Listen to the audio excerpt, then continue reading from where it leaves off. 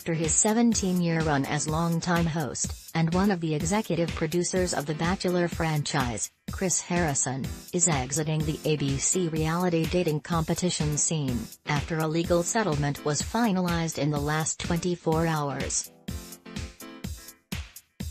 Harrison, who is not hosting this season's The Bachelorette, which debuted last night, or the upcoming Bachelor in Paradise late summer season, reportedly will receive a reported, mid-range 8-figure payoff with a promise to keep his mouth shut on all the behind-the-scenes secrets. Deadline broke the news Tuesday morning with an official public announcement on the parting of the ways slated for later today. Apparently, a confidential settlement with franchise producers and the show's distributor, Warner Horizon, was finally reached on Monday night, and Harrison's team pledged to expose The Bachelor's dirty laundry unless Harrison's financial settlement went his way. Chris's problems began earlier this year when photos surfaced on social media of Bachelor contestant Rachel Kirkconnell's participation in an Old South slave plantation-themed party during Matt James' season of the series, where he was the first black male lead of the show.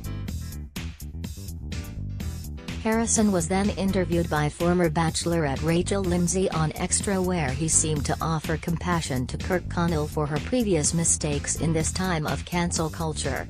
His remarks were met with sharp criticism, and so in mid-February Chris announced he would be stepping aside from what was to be the finish of the landmark season of The Bachelor.